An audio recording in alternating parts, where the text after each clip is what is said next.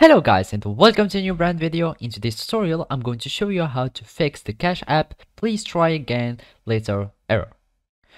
So now the first thing that you will need to have is to download the app or just to have it. And basically first you will need just to go to your Play Store or App Store. So basically you click on the store, you search for the Cash App, and if you weren't on the United States you won't find this Cash App.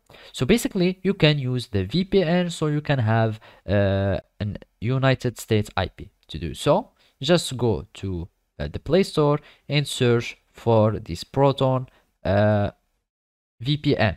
So basically let's just search for Proton VPN and download it, and then when it is downloaded just open it, and then you will need just to connect to a United States IP. So basically you go to countries, you search for United States, and then you will search for any server that you want to connect with. And basically after that you will need just to go to the Cash App, you create your own account, you log in, and then you will need just to follow these simple steps.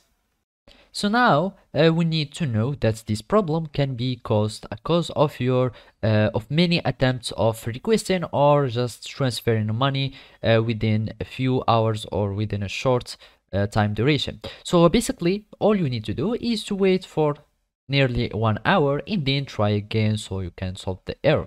But if the errors or the problem persists, you can just go to your app and clear its cache, because it can be a reason. So all you need to do is to go to the storage and then click on clear cache. Otherwise you can just try to connect to another cellular data or another connection network, because it can be a cause of your IP, and then you can try this method so you can solve the problem. So basically this is how you can do it. Thank you for watching and see you next time.